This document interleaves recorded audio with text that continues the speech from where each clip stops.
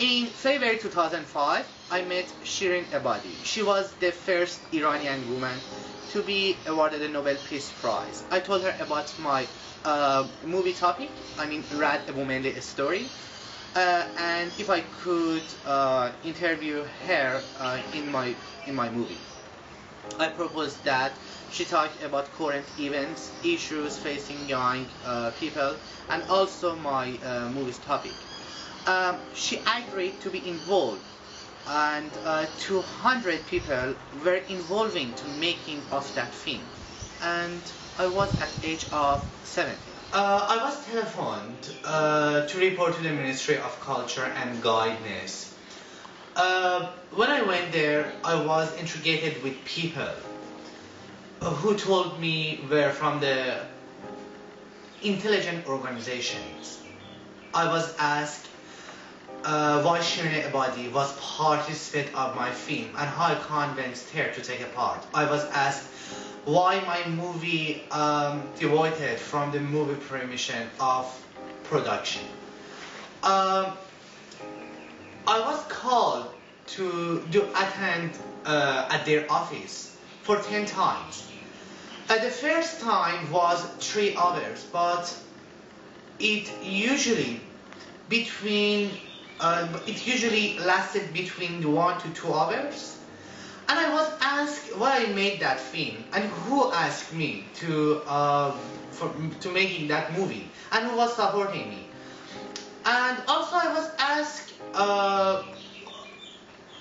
if I was gay, otherwise how I could understand this topic. I had to completely deny as being gay.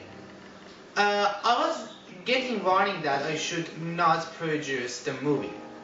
When I made movies in Iran, I had to take a responsibility for everything in the movie because some involved in producing movies or contributed professionally were too afraid to have their name associated with movie.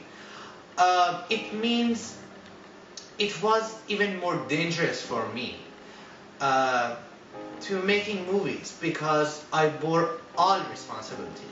In 2005, I've done another short film called Final Shot.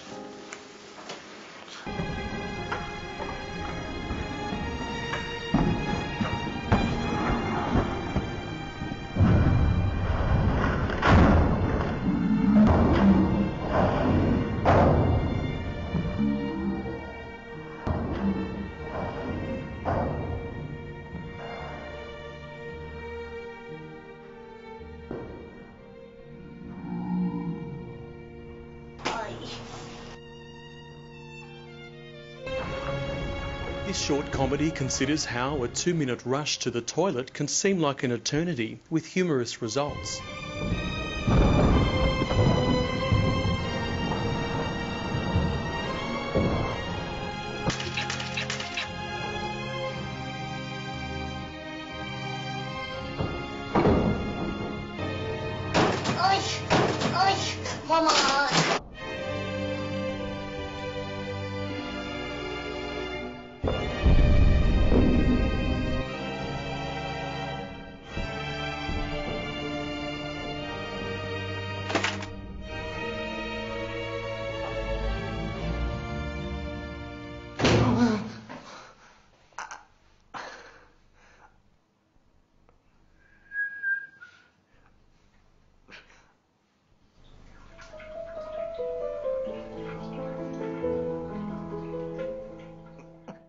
And also in 2005, I've done another film, actually, which was my second feature film, called 8 People Tango. 8 People Tango seeks to lift the veil on issues faced by young Iranians. 4 boys and 4 girls discuss a range of topics, including sex, women in sport, relationships, voting, culture and politics. شخصی زندگی منو بدونی تقریبا تو که در جریانش بودی مادر من یه آدم فوق العاده خاصیه که ولش کنن رئیس جمهور میشه. One girl talked openly about being raped, then bashed by her father as punishment. This documentary was filmed using 3 cameras over a continuous 7-hour period.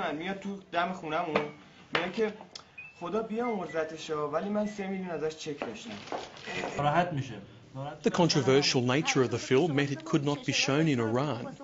This censorship led Borna to make the most important decision of his life. In 2009, I've done another film called Sex and Religion. This movie has not completed yet, but it will be soon.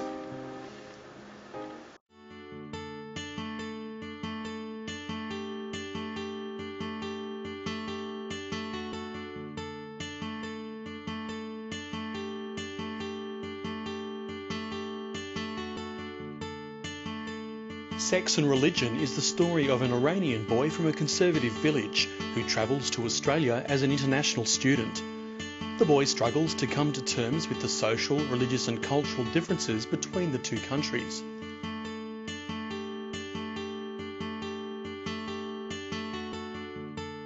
At the same time, he comes to terms with his homosexuality and is determined to find out as much information as he can. His quest for knowledge, however, leads to him being taken advantage of by others who desire nothing more than casual sexual encounters.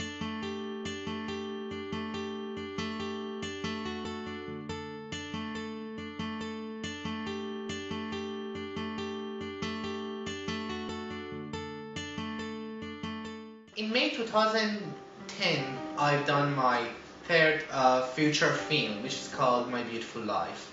The story of this movie concerns about people who deals with cancer.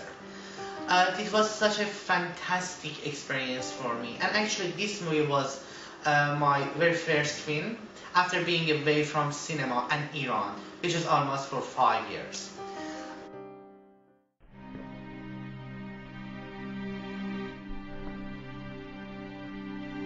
Life is not fair.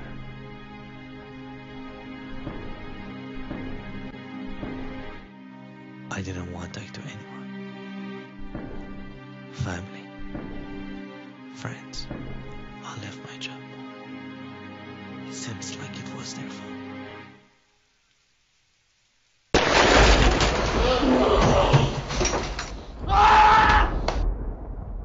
That I have cancer. In May 2011, Borna completed production of his 3rd feature-length film, My Beautiful Life. Filmed in Australia, this emotional story follows the journey of a young man who was diagnosed with cancer and his determination to beat his illness. My Beautiful Life shows how the human spirit can triumph even in adversity.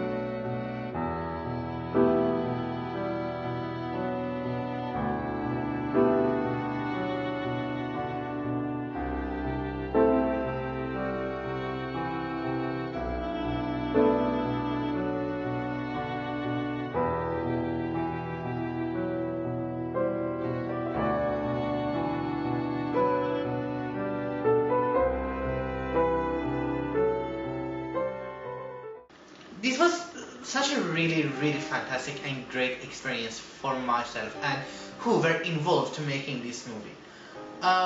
During the shooting time, we really enjoyed a lot, and I would say thanks from my lovely, positive and small crew.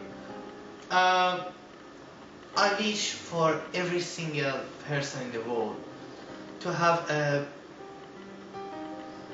wonderful and beautiful life. In 2011, Borna gained Australian citizenship and with it the freedom to tell his story. After nearly 5 years, he now hopes to be reunited with his family.